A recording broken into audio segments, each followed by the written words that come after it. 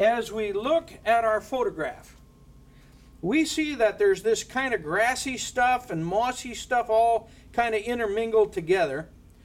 And we're going to try to we're going to do an intentional thing now with our paints and our colors and our brush strokes, because the detail of the grass right in front here is the greatest detail in the whole painting.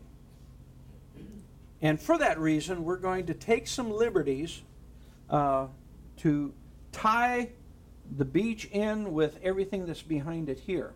First things first, I'm going to recommend that we clean off our mixing surface, clean off your pool area, so that we're not going to be contaminating. Now, I'm not saying that you got to wash it with mineral spirits or anything, but just get all that excess paint you can with your palette knife.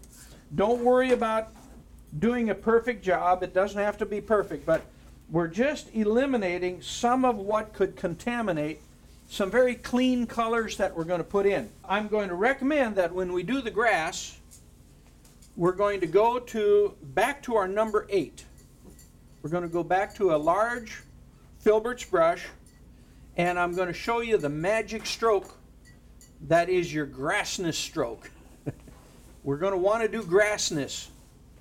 And the magic stroke is a stroke that works for sky, it works for grass, it works for modeling contours in a portrait or a figure or a dog or a horse, modeling edges and whatnot. The magic stroke has a lot of uses.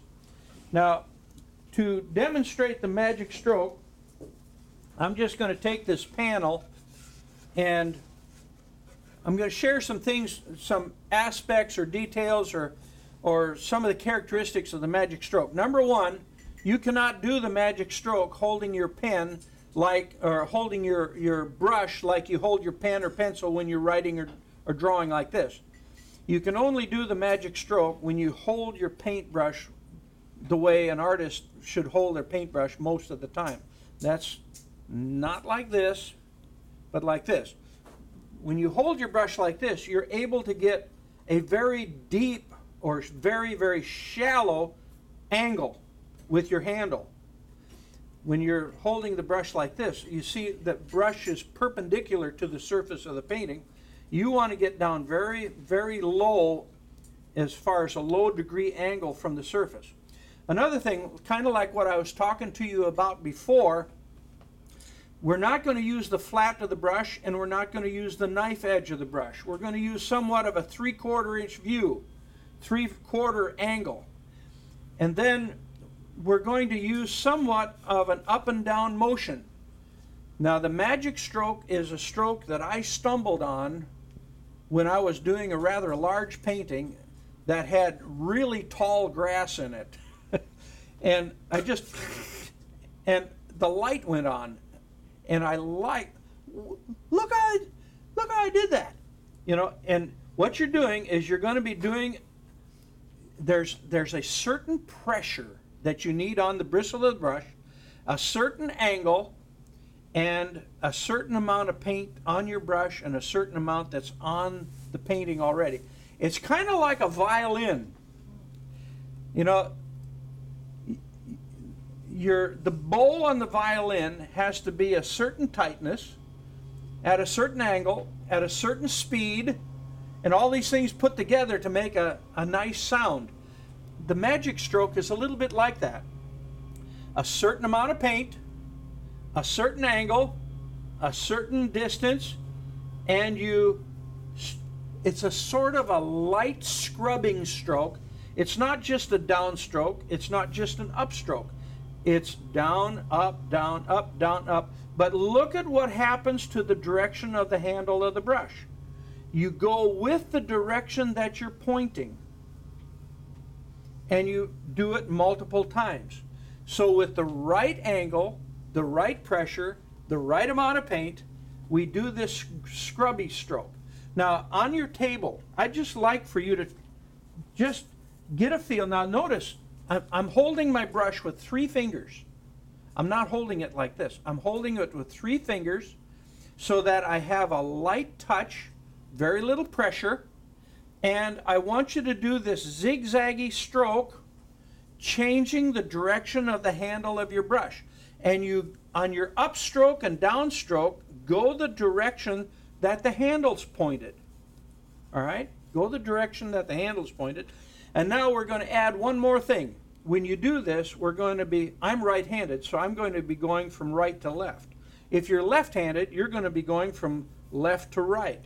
But we're going to go against the bristle of the brush on half of the strokes. This is with the bristles, this is against the bristles.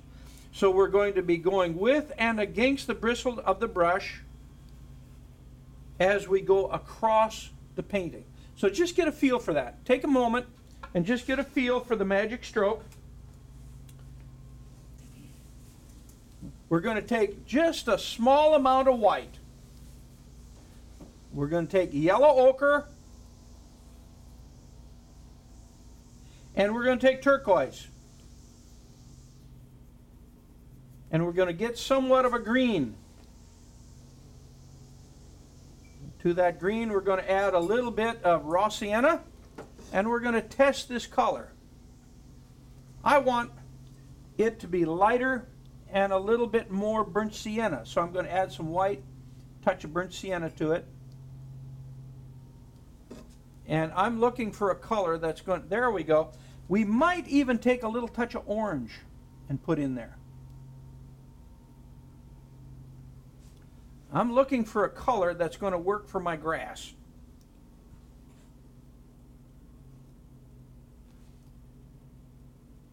Now, watch my magic stroke.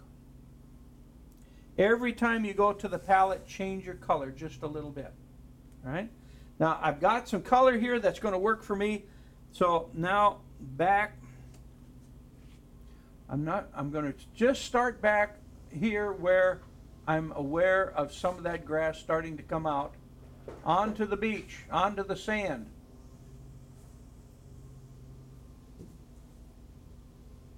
Not too far back.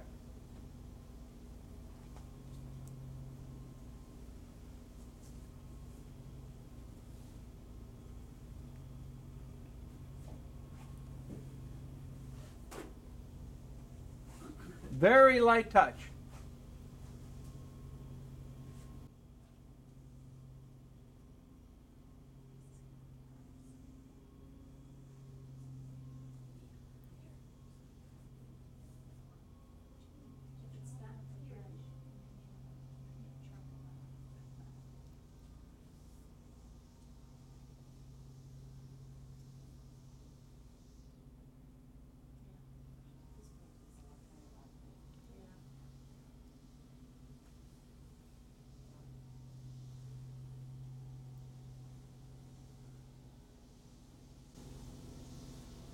You can start, at some point, you can start throwing almost every color on your palette into this grass with reds, blues, purples, oranges.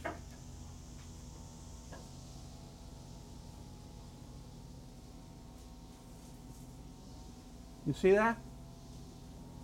Very, very light touch. As you add the new colors, will you tell us what you're adding? Almost every color on the palette is eligible. As you add your Okay, burnt sienna. Burnt sienna here. I'm going to take some of the cool red now. Cool red, a couple places. Raw sienna. Dark green.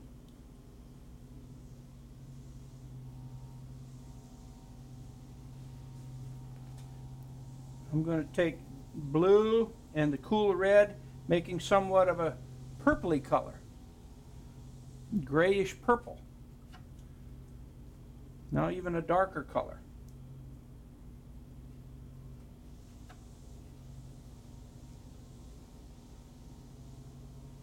What do you think of that?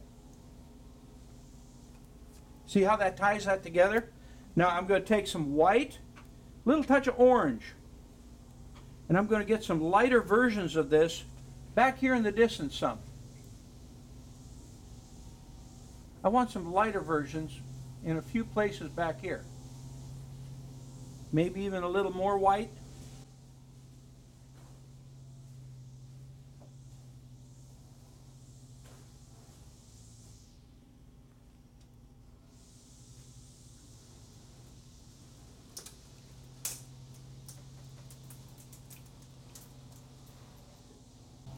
Okay, now I'm going to go real light with what's going to be maybe some dead grass.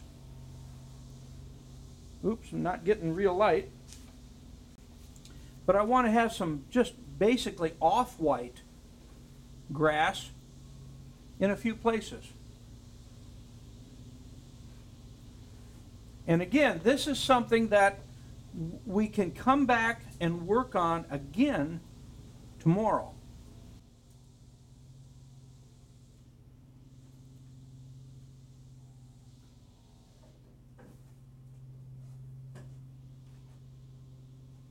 All right? Now, questions? Does it look okay? Do the likewise.